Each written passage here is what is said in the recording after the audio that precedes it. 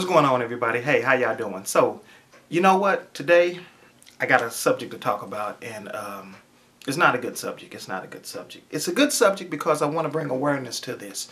So I'm looking on my Facebook page today, right? And I'm checking out, someone sent me a link through my Facebook page. By the way, y'all should go over there and like my Facebook page. No, go down to the description and check it out.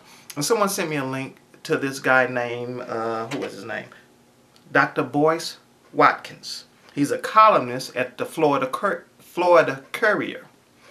And he was writing about how to raise a proper, or how not to raise a proper black man. Now this is what gets me about this, because he's so true with what he says. He is so true with what the things that he's saying. I'm going to put, if y'all can see his picture right up here, yeah, that guy right there. Go check out his column.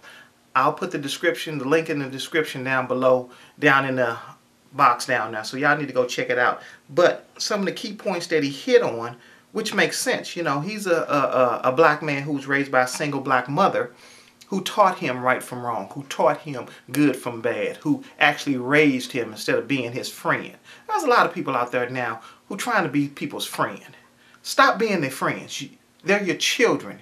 Raise them as such. Don't raise them as you could be friendly toward them, but when it comes down to it, you're there to guide them. You're not there to hold their hands and sugarcoat things and, you know, lie to them about all this. Don't do none of that, because what you're doing is you're handicapping them. The reason why all these kids now don't have any regard for life, don't have any regard for nobody else's safety or anybody else's property, is because they were never taught to value what someone else has. You just can't do that, you know. And then someone shoots them or kills them, and the first thing these mothers want to do is hold a goddamn vigil or something, call Farrakhan and all these other people and try to get them to rally and find out why was they shot. Why in the fuck was they out at 3 o'clock in the morning on a corner selling dope in the first place? They shouldn't have been shot. You should. You should get shot in your motherfucking ass. Stop doing this shit. Stop being such an idiot and an asshole. You know what I'm saying? And we got to raise our kids. We have to. We just can't sit there and let the streets raise them. And then, you know, we think it's all cute. And you know what? His name is Lil Boo Boo. And he be throwing up this and that. No, stop all that shit. Stop all that shit. We trying to raise intelligent human beings here. We're trying to move forward. Our ancestors died for a reason. They just didn't die. They died for a reason, to make it better for us. And look what the hell we doing. Look what the hell we doing. Now, I'm not saying there's a lot of people out there who are doing this. I'm just saying there are certain people, and you know who you are.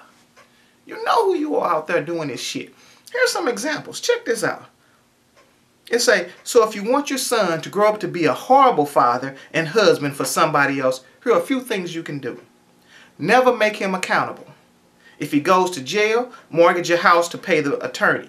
If he gets fired from his 4th job in a row, of course, it's because he's black. Yeah, you know, they always say that. Oh, they had it in for me. They didn't like me.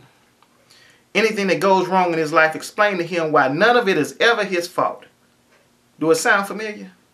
Do it sound familiar? There's more in there, but do it sound familiar? Number 2, allow him to be lazy. Yeah, why not? Allow him to be lazy. Clean his room for him. Wash his clothes. Don't make him do any chores. Don't make him work for anything ever. When he's 32 years old, let him live in your basement and spend the day in his drawers smoking weed and playing Xbox. He'll get that record deal eventually, because you know they always, I'm going to be a big star. I'm going to be a this. I'm going to be a that. 32 years old, sitting in the damn basement watching wrestling or playing the Xbox. Xbox Kings. Madden Kings. You know what I'm saying? What's that new one? Battlefield 4 Kings. Shit like that. Get your fucking ass. You ain't even pay for the fucking game. You ain't paying for the damn internet that is hooked up to. You ain't paying for the Xbox that's being played on. Come on, man. That's some bullshit. Don't ever force him to manage his money. Yeah.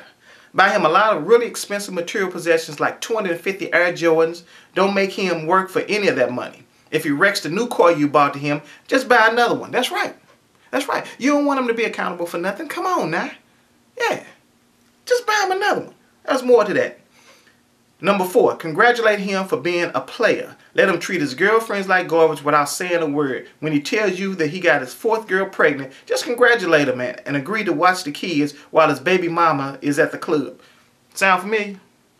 Sound familiar? Sound fucking familiar? Now some of y'all, and I'm not saying it's everybody. I'm not saying it's everybody. And my viewers, I don't think it's any of my viewers. I truly don't think it's any of my viewers. But I bet you y'all know somebody like that. I bet you y'all know somebody who got those qualifications, at least 2 out of the 4. 3 out of the 4 probably. Number 5, don't make him get an education. Nah, education is bad. If he brings home straight D's on this report card, just remember that he's the best player on the basketball team. Go buy him something nice to make him feel better, since those bad grades are going to hurt his self-esteem. Yep, let him drop out of school. You know good and well the damn school done called you 15 times telling you this nigga ain't been in school I don't know how long. And I'm sorry for saying that N-word, but you know what? That's what the fuck most of them are. I just don't understand. And that word applies to white, black, green, or yellow. It's not a race word. It's a descriptive word about how you act. This is some bullshit. Really. We gotta wake up with all this shit. I mean, and there's more. And I want y'all to read this article. I'm gonna put the link down there. Go read this article. I guarantee you know somebody like that. And I'm not saying it's my people, because I know my people are not like that. I know my viewers. My viewers are not like that. I know a lot of them personally. Well, I don't know them personally, but I've been invited to know them through their pages, in their homes, so I can see kind of, you know, their kids or they are on the right track. I mean, we all can't be superstars and rocket scientists. I know that, but you know what? You got to keep moving forward. You cannot let your feet stop moving forward. When you stop moving forward, you're not making any progress, then you just consider defeat. You know, if you get to a point where you're just comfortable by yourself and you're able to take care of and be productive with yourself and be a productive part of the world, I can understand that. But if your ass is out there doing all this foul shit, you cussing your mama out, you telling them what you ain't gonna do, and you living in their goddamn house, you staying with them. This is you staying there. That's some bullshit. Get your motherfucking ass up and go get you a place to stay.